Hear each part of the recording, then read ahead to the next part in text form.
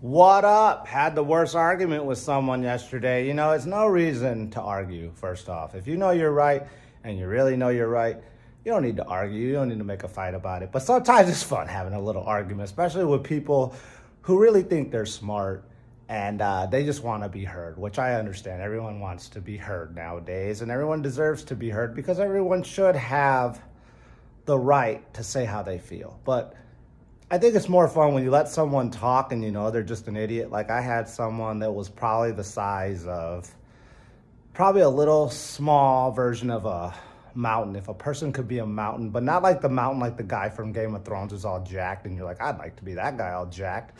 It was more like a mountain of just like fat and like loudness and just anger. And she was just saying, working out doesn't make you feel better. It's a lie. There is no endorphins that get launched. You're not going to feel like a better person if you get your sweat on. You feel like a better person if you just bitch and complain like I do. And I let her bitch and complain about everything under the sun for about 20 minutes. But then when you're stuck with someone at a table and you got to hear them like eat, and then you got to hear them bitch and complain, and then they're like, nothing will make my life better. And then you're just like, yeah, you know what will make your life better a little bit, or actually a lot of bit.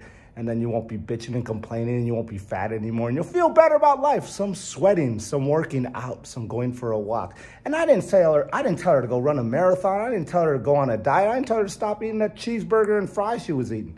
All I said was like, give it a try. Go outside when it's sunny out. It's cold right now, but go outside when the sun comes out. And you go outside too, and you say, hi, son. And you put on some boots, put on a jacket, put on your little winter hat and your gloves so you don't get freezed, okay? And go for a walk, and you're gonna see how you feel better. Like she went to the bathroom, like, did you feel better? Now she went to the bathroom, she's like, oh yeah, I had to pee so bad. Your body's probably saying, you need to lose weight so bad. You're like 500 pounds, and you need to make your life better. So why don't you make your life better and understand that once you start working out a little bit and you lose a little bit of that extra tonnage you're carrying around, because your body frame, she was probably like 5'3", 5'2". She's supposed to be a little baddie, man, like 130-pounder, you know, lightweight, UFC champion, Ronda Rousey, Misha Tate type person, you know, or that new Brazilian girl who's going to beat Raquel Pennington this weekend. Yes, I said it.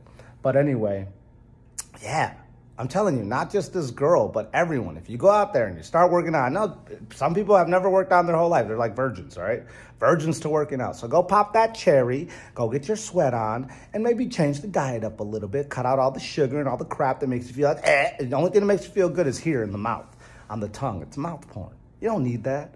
So do yourself a favor. Go get your sweat on, get your workout on, change your life a little bit, and really watch your life change, okay? You change yourself a little bit, and your life will change, and you'll be like, wow, working out is good for you. It makes you feel better. Yes, it does.